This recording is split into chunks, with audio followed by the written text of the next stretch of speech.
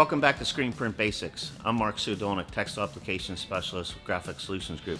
Today we're going to go over how to properly coat a screen. First thing we're going to do is we're going to pour our emulsion into our scoop coater.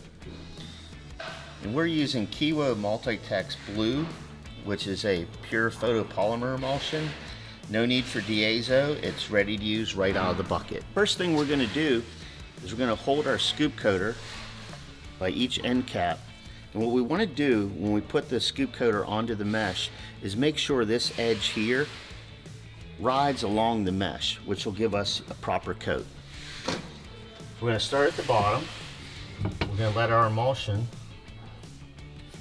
flow onto the screen, make our positive contact, then an even, slow stroke, go ahead and coat the back of the screen.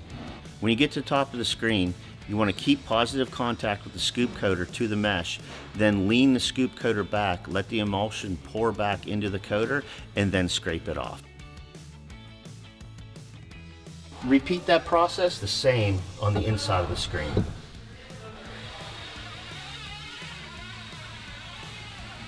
Making sure to stop just shy of the top, let the emulsion flow back in, and then scrape it off. One important thing when you're coating screens for textile printing is you want to use the round edge of the scoop coater.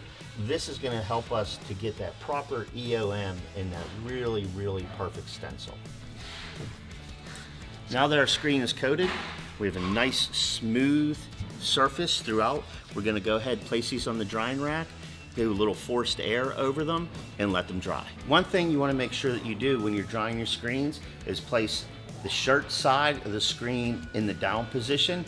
This will allow our emulsion to level off and build our stencil on the substrate side. Now that we're done coating our screens, first thing we're going to want to do after we place our screens in the drying rack is go ahead and clean out our scoop coater.